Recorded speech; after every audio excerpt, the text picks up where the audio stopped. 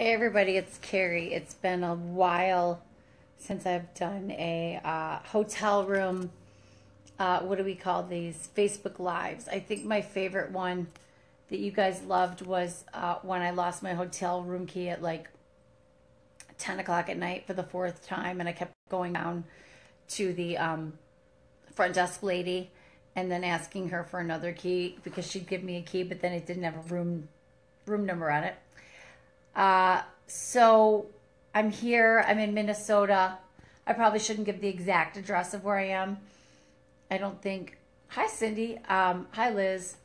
I don't think I'm famous enough to have stalkers that would come to my hotel, but maybe I'd be flattered. But I don't know. It's just been on my heart to share tonight. I did comedy for a really amazing girl and what she's doing, and her name is Angie Platt, and her family is from Minnesota, and they felt a call to literally go over to Thailand and rescue girls from slavery and sex trafficking. And I know that we hear that word all the time, sex trafficking, and it's getting to the point where it's politically correct to say sex trafficking, like sexual assault.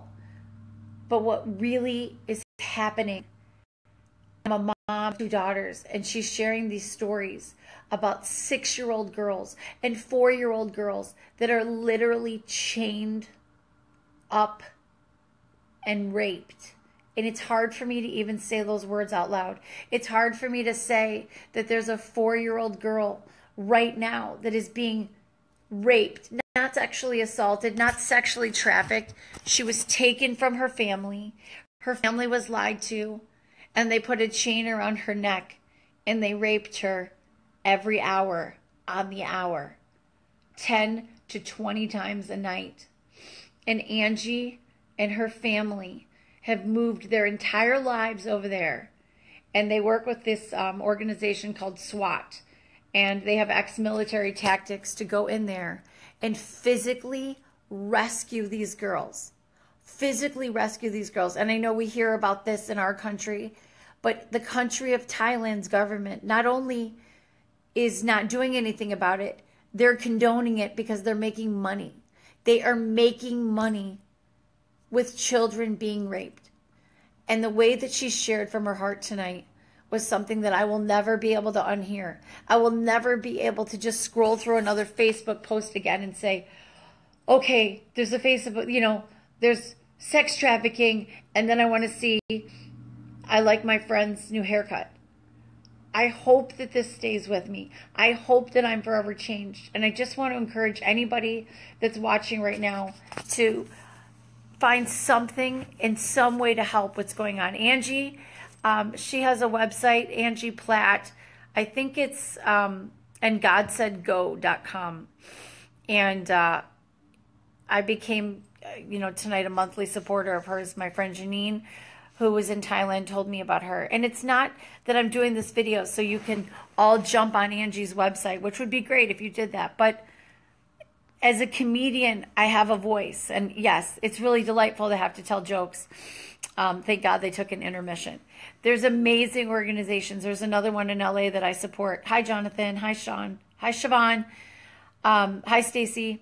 Hi, Scott. There's another organization that I support called Forgotten Children. And there's a million organizations that are out there doing something. But if we just sort of nod at them and smile and go, oh, I love what you're doing, here's $5, we could be doing so much more. And Angie's website is up and andgodsaidgo.com. She's not like this mission-minded person. We shared burgers together. She's awesome. She has tattoos, and she likes manicures, and she has cool hair. But she's living in Thailand, and she's rescuing children, you guys. These aren't, teenage girls that ran away from home and decided that they wanted to become prostitutes. These are children that were stolen out of their families' homes. These are children as young, you guys, I am not kidding you, as 18 months old. 18 months old. Yes, Angie, you do have really cool hair. That hit me harder than anything has ever hit me. I have a 6-year-old daughter. You all have young girls in your life, and it's young boys. So if I have a voice because I came on Facebook Live and somebody turned on because it was me, and you heard this, now you can't unhear it, and you have to do what God is telling you to do. Maybe it's prayer. Maybe you've never prayed before. Will you please pray for the children that are enslaved in this terrible, terrible demonic activity? Will you please commit to praying for my friend Angie Platt, who's doing it day in and day out? Tuesday she flies back to Thailand. She has a 3-year-old daughter. And she said to me, what would I not do for my 3-year-old daughter? What would I not do? And I'm Italian. Listen, I get it. And just to lighten the mood a little bit, I was going to wear high heels for my show tonight because I want my audiences to always feel like I try for them and I care about you guys. But instead, I wore my Skechers memory foam. I don't think you can see them, but they're pretty awesome. So then I felt like, you know what? I love my audiences. I want to be glamorous. I'm going to wear false eyelashes. So as you can tell, I put on these very glamorous Hollywood false eyelashes. Well, Angie starts talking about Thailand and children being enslaved. What happens? My eyelashes start going down my face, like literally down my nose. So then I have to go on stage with probably one eyelash was like here for part of the show. So that goes to show you I have third world problems, definitely third world problems. I don't vocally support a lot of formal charities. I've been doing this for 13 years and I've been asked a million times. This is the second one, I think, in 13 years that I felt passionately to use my voice for. You guys, we all have a voice. We all have a voice to talk about the things that matter to us. And I just know that prayer matters. And I know that prayer can make a difference. And I know that money can make a difference. So if it's not Angie, I just encourage you to ask God where you can give and where you can make a difference. If you can't go, you can support someone that's willing to go. Hey, TJ, my missionary friend. There's just too many things. I can save all my money and I can have a really strong portfolio. And when I get to heaven, none of that's going to matter, that I died with a strong 401k plan. God's going to say, what did you do with the gifts that I gave you? So I hope that this has meant something. If I can get one person to think differently about a cause that matters and think differently about the word sex trafficking and sexual assault, because we all have kids. And I think it's just, thanks Scott, thanks everybody. Sex trafficking, it doesn't mean anything anymore. It's like, oh, I support sex trafficking. That means that children are being stolen from their homes. And they're being tortured, and they're being chained up, and they're being raped 10 to 20 times a night. That's the truth. That's the fact. It's happening here in America. It's happening in Thailand, where the government makes money about it. It's happening in India.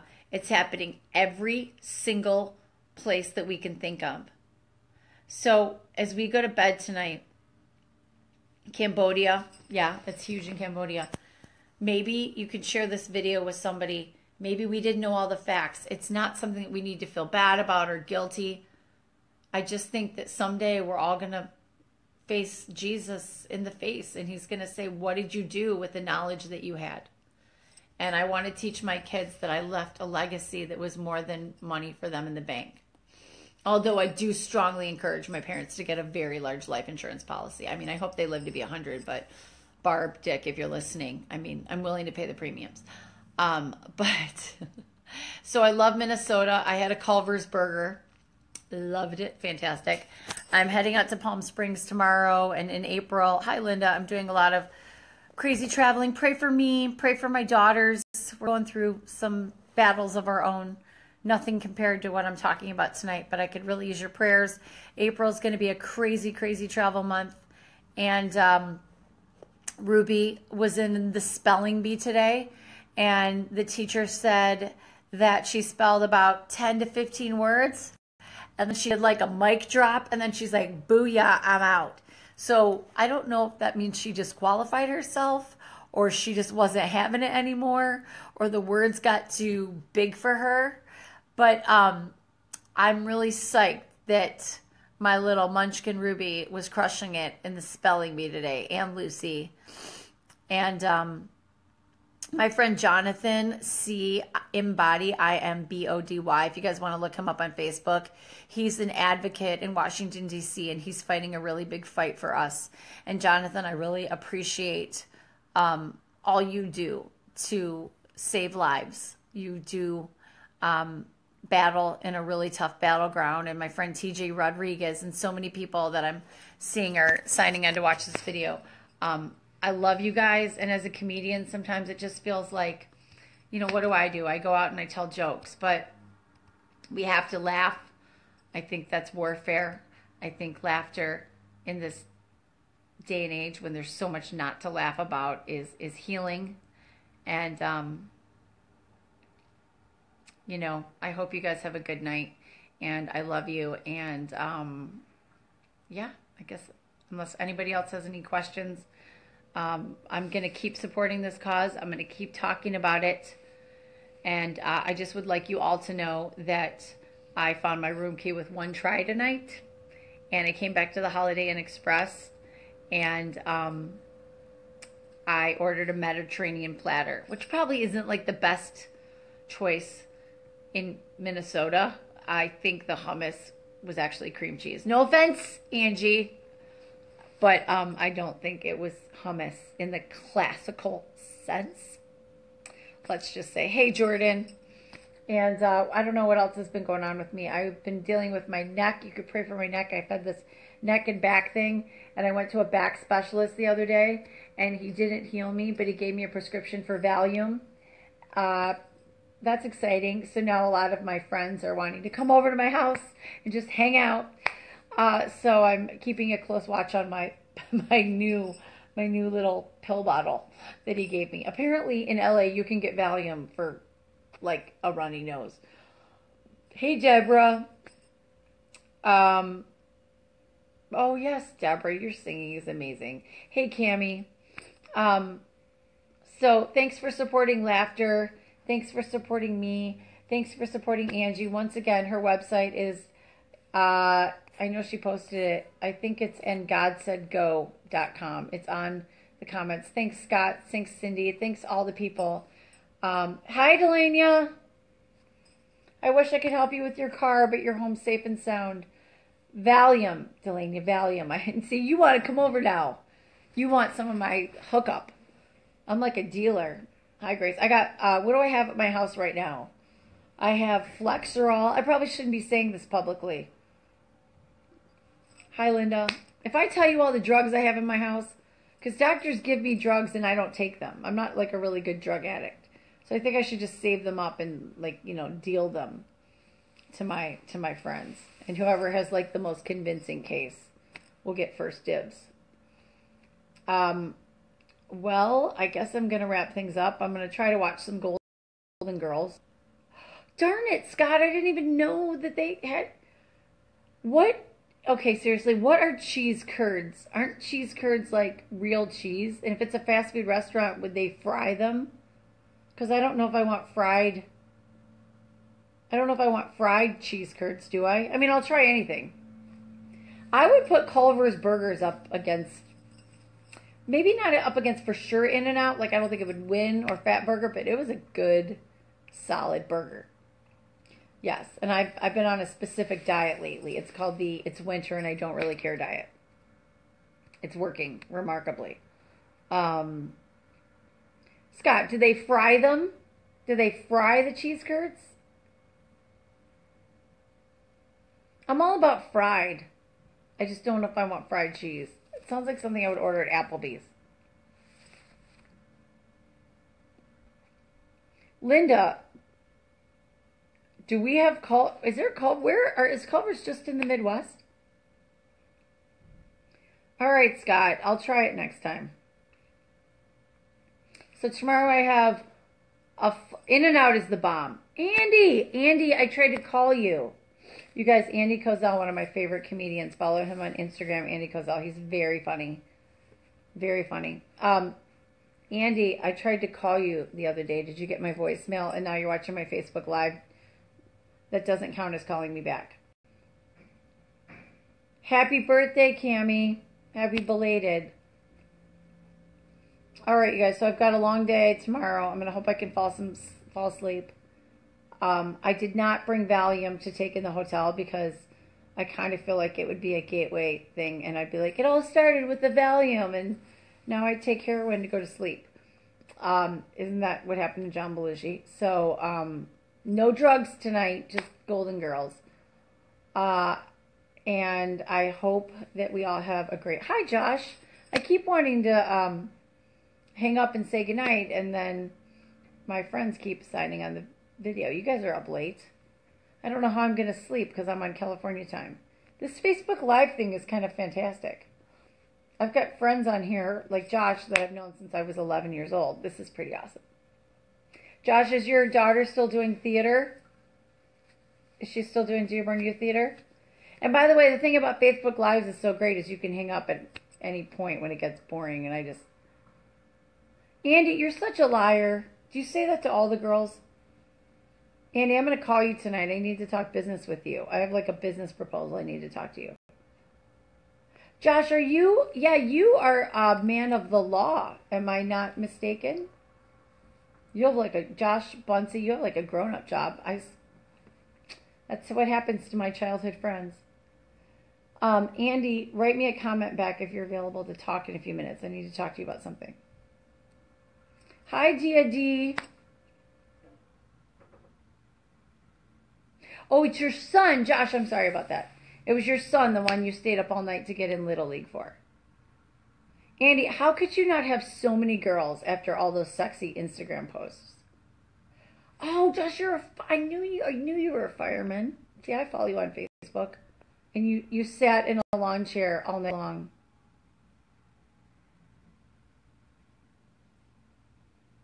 I just got a private message from a friend. I'll have to read that.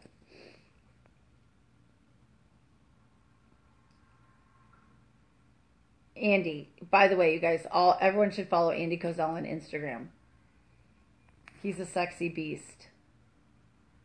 Oh, Josh, that sucks. Blake, oh my gosh, you guys, my favorite pastor just signed on. Hi, Blake. Blake, go back and watch the beginning of my message. This part's boring. I love you guys. If you guys ever need a church in Alabama, go to the Well. It's my favorite. Hi, Celeste. Okay, Andy, I'm calling you. You guys have a great... Andy, I'm serious. I'm calling you in like 2 seconds. Have a great night. Blake, love you guys. Please have my Well family pray for me this weekend. I'm looking for my way to come to a retreat.